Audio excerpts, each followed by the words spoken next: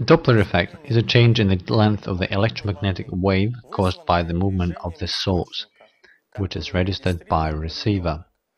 It is easy to observe in practice when a car with a switched-on siren passes by. Let's assume the siren produces a certain tone, and it does not change when the car is not moving towards the observer. Then he hears exactly the tone that the siren produces. But if the car is getting closer to the observer, the frequency of the sound waves will increase, and the length will decrease. The tone that the observer will hear will be higher than the one the siren is actually producing. When the car is passing by the observer, he will hear the same tone that siren is actually producing. And when the car will drive by and will be moving away, not getting closer, the observer will hear a lower tone due to the lower frequency and thus greater length of the sound waves.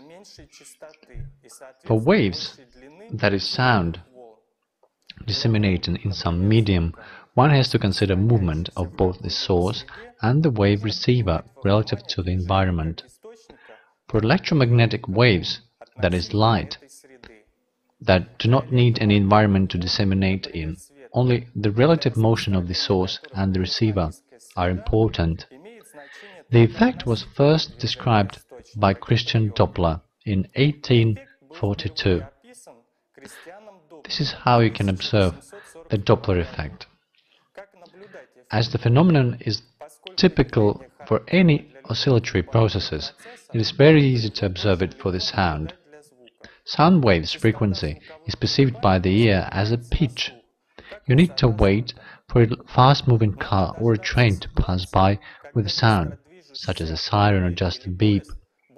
When the car is approaching, you will hear the pitch higher. Then, when the car catches up with you, the pitch will drop sharply, and then, when the car is moving away, the siren pitch will be much lower.